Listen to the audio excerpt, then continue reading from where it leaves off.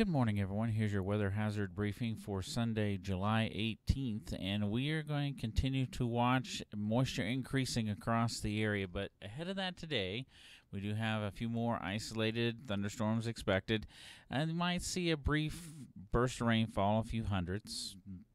Definitely some lightning and some gusty outflow winds.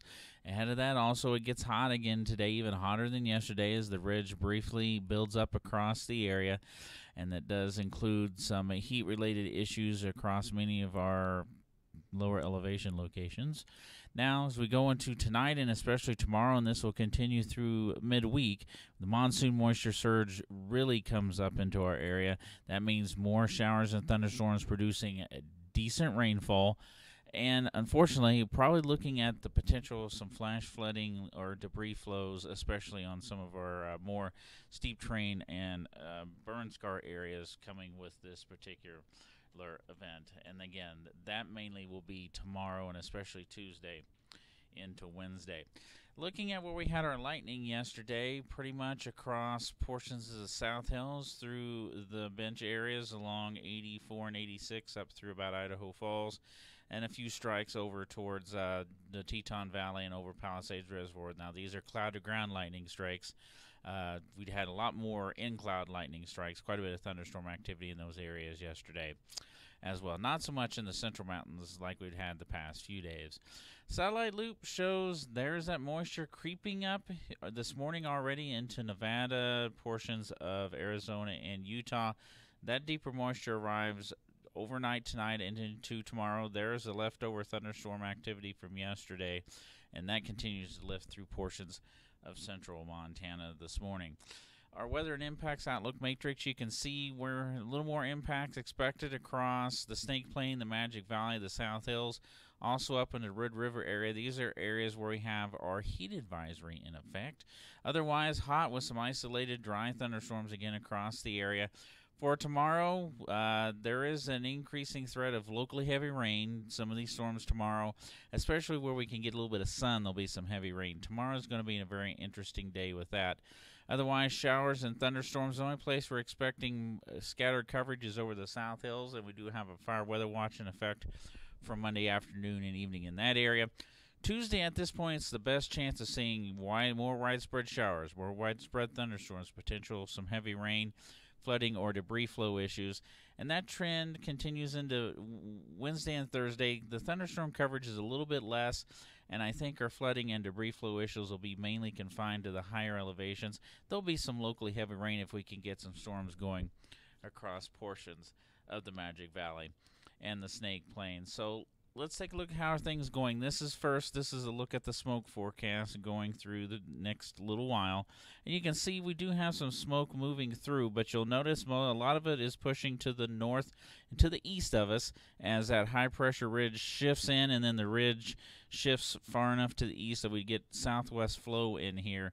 And that's going to take a lot of the smoke out of our area as we go into tomorrow as well. There'll be a little bit of a return, and also whatever builds with the fires across the central mountains into portions of southwest Montana, or any other new fires that may be developing over the next 24 hours or so. So that's pretty much where the smoke, a lot of the thicker smoke, is headed away from our area. Now, looking at the forecast in terms of we're going to see a few thunderstorms for today, you'll notice across the central mountains, especially from the mountains northeast of Sun Valley up through Gilmore Summit, Mackey, the Lost River and Peshimmeroy Valley areas, those ranges as well into southwest Montana. A few isolated thunderstorms, not much expected, but enough there, especially across the South Hills back towards Jackpot, and maybe in towards Pocatello as well, the mountains and benches south and west of Pocatello. Will we see storms across the Snake Plain today? It's not likely, but, we have these outflow boundaries, and anything can form along an outflow boundary in these conditions. Now, going into tonight, you can start to see a little bit of moisture moving in across southern Idaho, and that trend will continue through the overnight hours. And honestly, this will probably be a little bit farther to the east, so the South Hills up through the Magic Valley, well into the central mountains. This will be some light showers. There might be a thunderstorm or two. We can't rule that out. A lot happens sometimes with these monsoon pushes. Now, For tomorrow, we have this moisture surge spreading north and east across the area. This trend will continue into tomorrow afternoon. Now, you'll notice where we get a little more sunshine, we get some pretty good storms developing, especially across the South Hills down towards Jackpot back into Nevada. That's where the scattered thunderstorm potential is there, and that fire weather watch is in effect. For tomorrow afternoon, evening, other isolated showers and thunderstorms. And the reason we're not expecting more widespread thunderstorm coverage tomorrow, this is one of these situations. There's going to be a lot of cloud cover earlier in the day, and we won't get any thunderstorms really to develop until we start to see some breaks in the clouds. And that'll be on the backside of that surge is moving into portions of Wyoming and Montana later on tomorrow afternoon. But like we said, going into Tuesday, especially Tuesday, more widespread showers and thunderstorms, some heavy rain potential coming our direction at that time. But for today, we talked about the heat. Temperatures in the Wood River Valley in the mid to upper 90s. We're going to hit low 100s across portions of the Magic Valley and mid to upper 90s across the rest of the Snake Plain down into the South Hills as well, also the Raft River area. Other areas will hit in the 90s as well, 97 in Chalice, 92 in Mackay. If you're headed to the mountains, it's going to be in the 80s for this afternoon.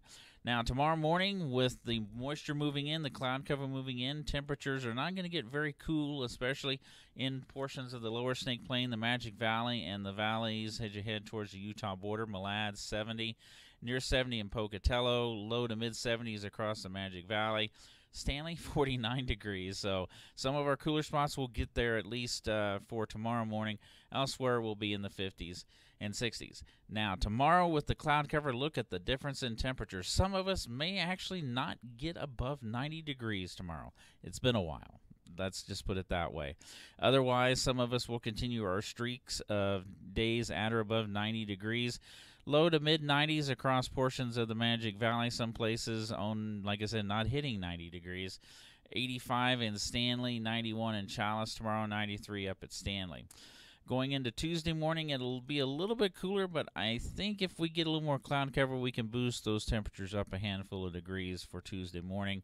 And for Tuesday, temperatures continuing to back off just a little bit in some areas. So this may be a very small break in this very long period of heat and excessive heat we've had across our region for the past several days and weeks. So we go into Wednesday morning, Wednesday afternoon. You're noticing not much difference. Maybe a brief rebound in temperatures into Wednesday and into Thursday as well. So we do have some active weather coming our way, and it's definitely a pattern change. It's not necessarily going to be a long-lasting pattern change, but certainly one that's going to be quite a bit different than what we've seen. So again, today ahead of that monsoon moisture, we have a few thunderstorms, lightning, some gusty outflow winds, and maybe just a small amount of rainfall with some of the stronger storms. Temperatures, again, in many of the valleys, mid-90s to low 100s. It's going to be in the 80s if you're headed into the mountains. And as that monsoon moisture increases, especially tomorrow, Tuesday, and Wednesday and Thursday, increasing chance of some decent rain-producing thunderstorms and the potential of some flash flooding and some debris flows, unfortunately, with that moisture coming into our area.